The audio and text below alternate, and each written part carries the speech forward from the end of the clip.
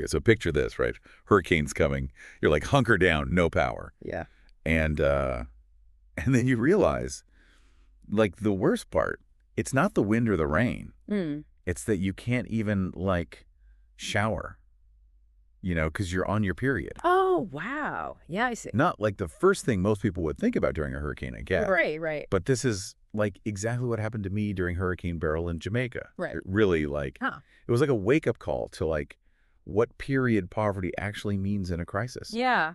It's definitely a perspective we don't always consider. Yeah. We tend to focus on, the more immediate dangers, like the wind, the flooding, Right. but the aftermath, Yeah. especially for people who already don't have, like, reliable access to water and sanitation. Yeah. That's a whole other set of challenges. And that's exactly what we're, like, diving into today. Okay. A first-hand account of riding out Hurricane Beryl while, also dealing with Mother Nature on, like, two fronts. Right. And this wasn't just any storm. We're talking, like, Beryl was a Category 5 at its peak. Wow. Like 160-mile-an-hour winds ripping through the Caribbean. Yeah, that's intense.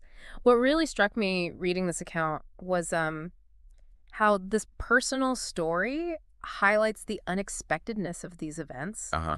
Like, the author mentions losing piped water before the hurricane even hit. Yeah, you're already on edge, right? You're prepping for this, like, massive storm, and then bam, no water. It's like that first domino falling, and then you just know, like, Totally. a whole chain of events is about to unfold. Just don't anticipate it. Yeah, and this wasn't like an isolated incident either. The Jamaica's National Water Commission, they reported that something like 70% of their customers lost water access because of Beryl.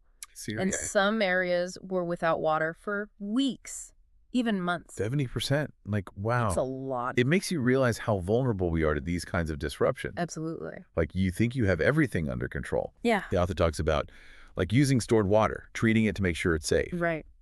But even then, like, having to carefully ration it out for drinking, cooking, and, of course, hygiene. Yeah.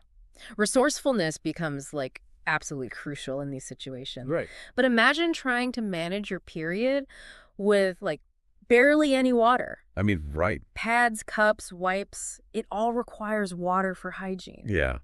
On top of the discomfort, the stress of a leaking roof. Right. All the anxiety from the storm itself. Exactly. So the author uses this great phrase. I love it. Oh, yeah. She says, as Jamaicans say, we clean up the possibles. I like that. It really speaks to that, like, resilience, that, like, making do with what you have. It's powerful, a testament to human adaptability. Right. But, this story is, like, bigger than just this one person's experience. I know. It really is. But it raises all these questions about how other people, especially people already facing period poverty, right. How did they cope with this disaster? Exactly. Which is a good point, I think, to define what we mean by period poverty. Okay. Yeah. Because it's not just about, lacking sanitary products. Right. It's about the lack of access to hygiene facilities, information, Yeah. the resources to manage menstruation with dignity. Yeah. And I think what Hurricane Beryl did was it, like, shined this harsh light on the pre-existing realities of period poverty and how natural disasters can really amplify these inequalities that are already there. And it's, like, it's important to remember, events like Hurricane Beryl, they don't, like, create these inequalities. Right. They just, like, make them worse, Right. like, magnify them. Totally. All those existing vulnerabilities, poverty, lack of access to resources, it all becomes, like, way more intense in a crisis. It's like the hurricane rips the Band-Aid off, exposes these issues that might have gone unnoticed otherwise. Exactly. It really underscores the need for, like, a more holistic approach to disaster preparedness. One that actually takes into account the specific needs of vulnerable populations. So what would that look like? A more holistic approach in this context? Well, it starts with recognizing that, like, everyone has different needs during an emergency. Right. For someone experiencing period poverty, access to clean water and sanitation becomes even more critical. Yeah, that makes sense. We often think about, like, stockpiling food and water, but hygiene needs are just as important. Absolutely. It's about building, like, community resilience. Okay. Investing in infrastructure that can withstand these extreme weather events. All right. Ensuring equitable access to resources and, like, empowering communities to be prepared.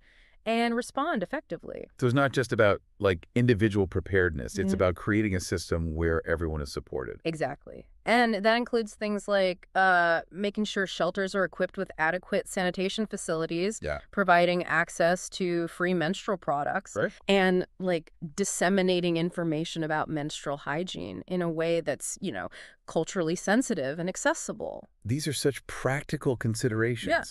but they're often overlooked. I know. We tend to focus on the big picture, but Yeah, it's the details that can really make a difference. for sure. And it's crucial to remember, too, that these issues don't just, like, vanish once the immediate crisis is over. Right. The effects of a disaster, especially for marginalized communities, Yeah, they can linger for years. absolutely. That brings up an important question, then. How can we ensure that the needs of those experiencing period poverty aren't forgotten, like in the long-term recovery process? It requires a shift in perspective, I think. Okay. We need to move beyond just providing aid Okay. and focus on empowering these communities Yeah. to rebuild in a way that addresses their specific needs and vulnerabilities. So it's about collaborating with communities, understanding their challenges, and supporting their, like, long-term recovery goals. Precisely. And that's where, personal stories like the one we're discussing become so vital. Yeah. They help us understand the human impact of these disasters and remind us that recovery isn't just about rebuilding structures. It's about rebuilding lives. Exactly. Yeah, it sounds like resilience isn't just about, bouncing back. Right. It's about bouncing forward, like learning from these experiences and rebuilding Right. in a way that's stronger and more equitable. Exactly. And this account we've been talking about, it really shows how interconnected everything is. Yeah. Climate change, disaster preparedness, social equity. Yeah. We can't really address one without thinking about the others, It's a powerful reminder that climate change, like, it doesn't just impact the environment. Right. It has these deep social and personal consequences, For sure. especially for those who are, like, already facing disadvantages. Absolutely. And it's a call to action, I think, Yeah. for all of us. Yeah. We all have a role to play in building more resilient communities and making sure that everyone has access to those essential resources. Especially during a crisis. Exactly. So as we wrap up our deep dive into this topic, Yeah. what's the one thing you hope our listeners, take away from this conversation?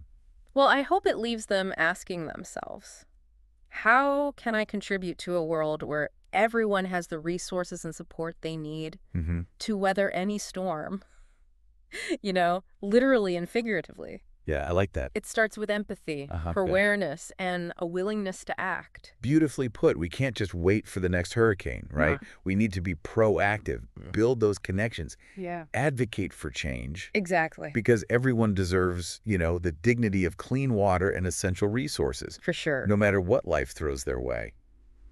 Thanks for joining us on this deep dive up